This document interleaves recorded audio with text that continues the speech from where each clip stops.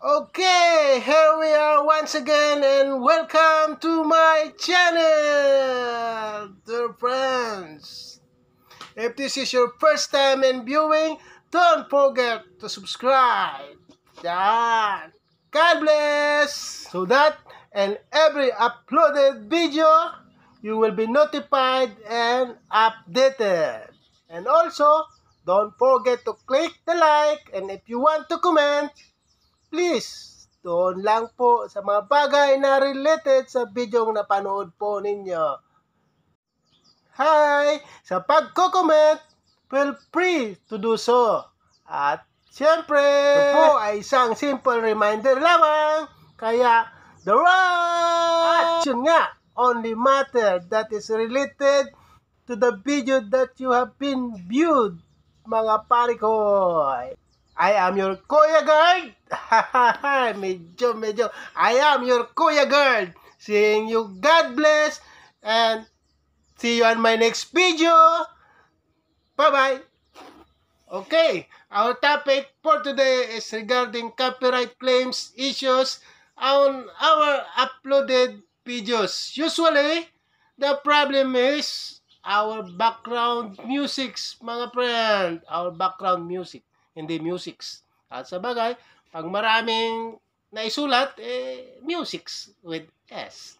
Pero ganun pa man, bigyan nyo ako ng kaunting pagkakataon para may paliwanag ko naman sa inyo ang aking sariling experience sa pag-upload ng video at sana makatulong ako sa inyo na mapaganda pa ang mga video natin, maiwasan ang mga copyright claims, copyright content, music content, channel content, na kahit ano pa man yan. So, mga ganyan, mga kabady, mga ka-idol, tara at panuorin natin. Samahan ninyo ako. Kung meron kayo may share, just comment below once again. Para updated tayo.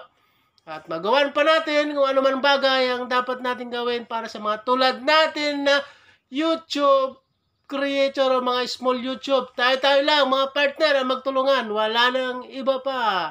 Hello! Ta-ta-ta-ta-ta-ta. Guys, I made this video hoping na makatulong naman ako sa inyo sa pinakasimpleng paraan ng pagpapaliwanag na ating maintindihan. Ang mauna, huwag po tayong pupunta sa application ng YouTube kundi sa Google at i-type natin i-search. Para sa kaalaman po ng lahat, kung cellphone ang gamit nyo, napakadali lang yan para sa desktop mode. Medyo nabubulol. Pasensya na mga pare ko at hindi po tayo talaga fluent sa pagsasalita ng English. Ayan ang medyo kahinaan natin mga Pinoy. Okay lang yan at Pinoy tayo. Mahirap, natural kung mga tinatawag na grammatical error at hindi po tayo pala bihasa o yung tinatawag na lifetime, halos lahat sa buhay natin ay pinag-aralan na natin yung tinatawag na hindi po tayo teacher. So yung bagay, ginagawa lang po natin ang ating best para i-motivate ang ating sarili. Mag-excel tayo. Tinatawag nga sa education is a continuous process. Yon. Everyday dapat meron tayong natututunan. Everyday dapat nag-upgrade para tayo ay updated sa mga nangyayari sa ating mga kapaligiran. At kinukuha ko ang pagkakataong ito, again, para magpasalamat sa mga nasa paligid ko, mga kaibigan. Lalong-lalo na, mga kaibigan ko dyan. Hello kayo lahat. Salamat sa inyo. At sa mga natututunan ko, sa aking mentor, sa kung ano ba yung nakasulat. Kung sa larangan nating trabaho, meron tayong natututunan dyan. Salamat po. Ustang. At siyempre, tungkol dito sa YouTube, salamat sa mga kaibigan ko sa YouTube. Hello. Feel free, once again, to comment. See you.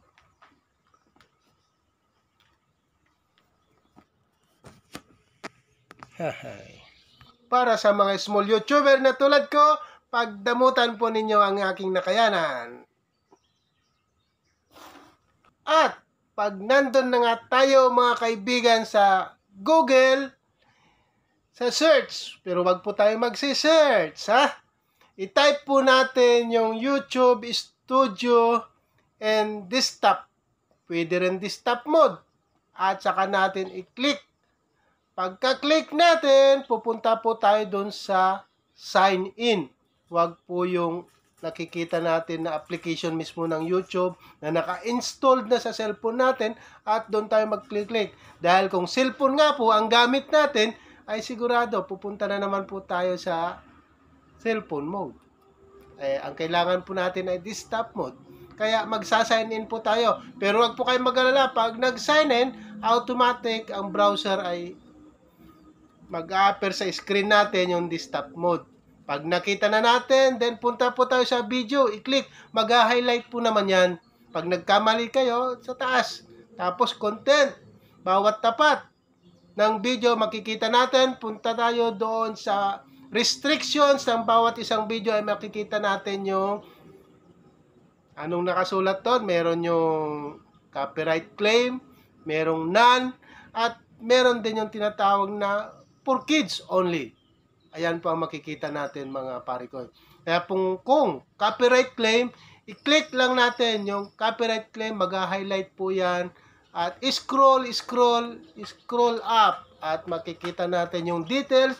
Click the details at makikita natin kung ano mga kadahilanan bakit may copyright claim. Nandun, claim, claim. Nandun po, makikita natin yan. Claim, yan, claim. Sinsya na! Matigas ang pronunciation po natin. Pero ganun pa man, I hope naintindihan po natin yan. Pagpatuloy po natin, pagka-scroll, makikita natin yung action. Click ang action at makikita ano ba ang gusto natin gawin sa nakita natin problema ng ating copyright video. Pwedeng replace ang song, pwede po rin nating i-mute. So, sa pinakamadaling paraan, sa aking experience, mute. Tapos, scroll at continue. Yun lang. Ngayon, kung medyo mainipin po kayo, at siyempre, mayroon pa kayong bang gagawin, o maraming copyright claim yung mga video ninyo, gusto nyo matapos lahat, click nyo lang yung X. At yung process magko-continue yan. At, kung ayaw naman na i-accept yung process, the submit of the details is unable to delete. Ganun ang mangyayari. Yun na yun. Ganun na rin yun. Wala na tayong gagawin dyan, kundi i-delete po natin. Ako, may experience ako dyan. Lahat ng video ko naging parte na ng pagiging buhay ko sa YouTube creator at masama para sa akin na mabawasan yung video ko pero wala tayong magagawa. Pag inedit natin at ayaw i-accept kung ano yung copyright claim, ayaw matanggal, talaga i-delete natin yan forever. Wala daw forever, pero may forever dyan. Forever delete ng copyright claim videos. Meron yan. Ngayon, pag na-action na lahat yan, balikan natin for a moment, isang oras, mamayang hapon, o kinabukasan, makikita na natin clear. Sa susunod po dito ay tingnan po ninyo kung ano yung pagkakaiba before and after ng video ng copyright claim, kung paano ko po ito ginawa. Hoping you get something out of this something and my video, mga parikoy. Pabu!